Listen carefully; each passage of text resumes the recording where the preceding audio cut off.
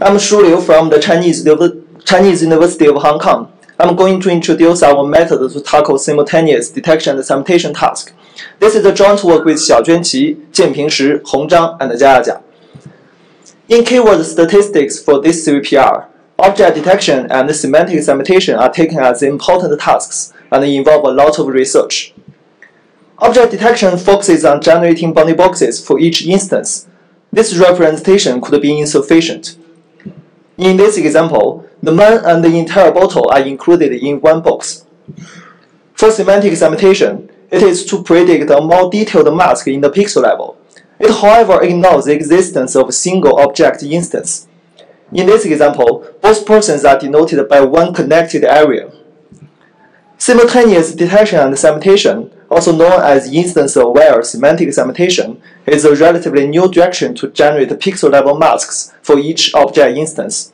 And here, the two persons are separated. SDS is a relatively new task, and it was described in year 2014 by Harwin and Silverman.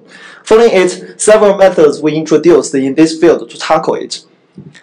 The general framework of SDS on natural image is to classify object proposals.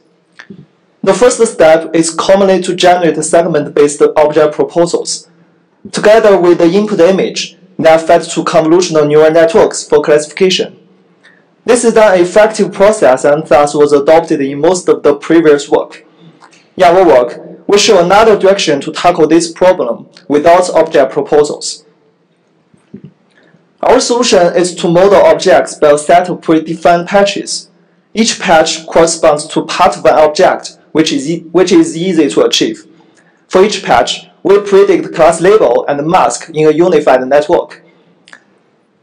In the final step, masks of those patches are aggregated together to infer the entire object.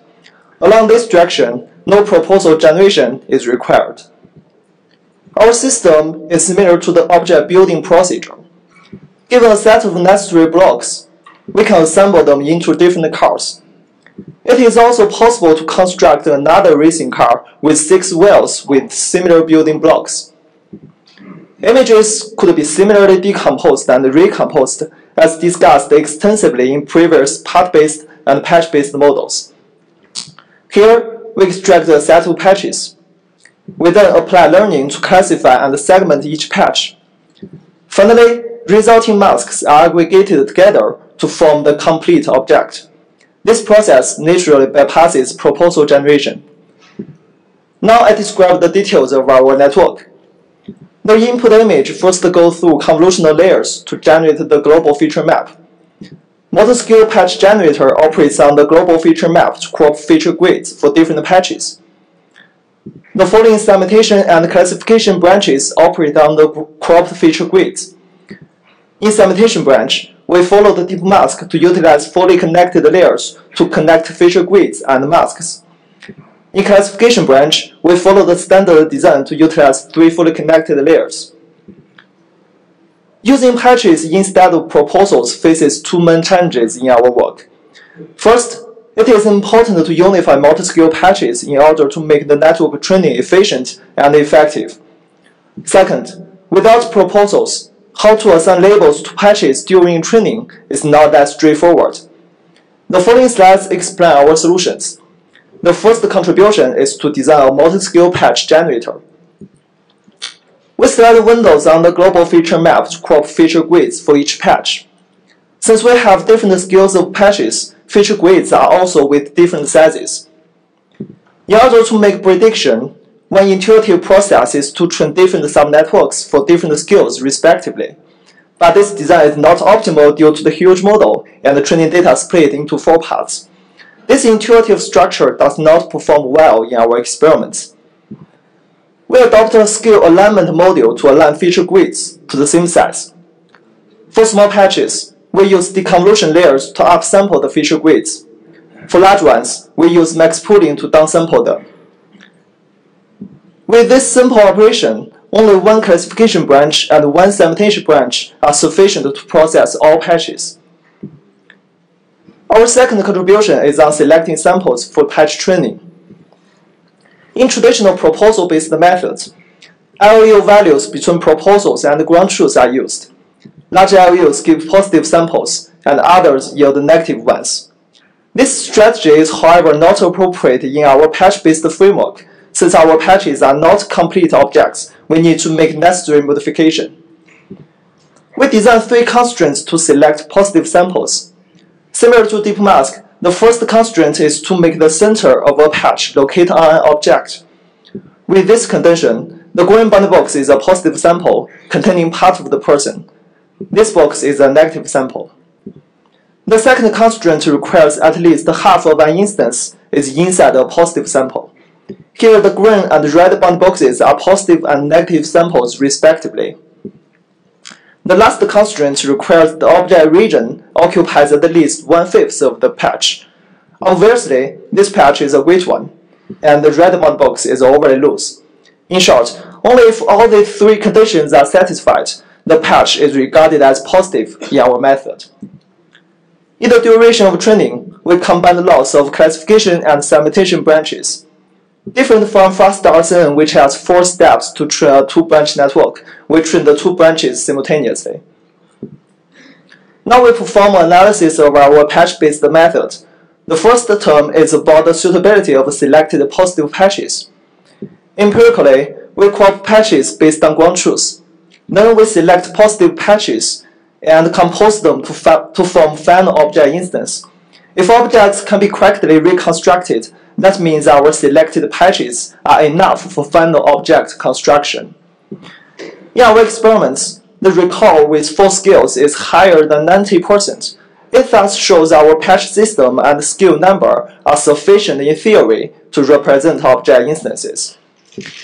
We also evaluate the performance of our network in terms of classifying and segmenting patches. We achieve 84.5% accuracy on classification and a mean LE of 0.79 in terms of segmenting masks. The statistics verify that our patch-based system is reasonable. Here is an example. Our method may misclassify patches as background when the box center is on object boundary, but the neighboring patches yield correct predictions. 2 more correct predictions are shown here.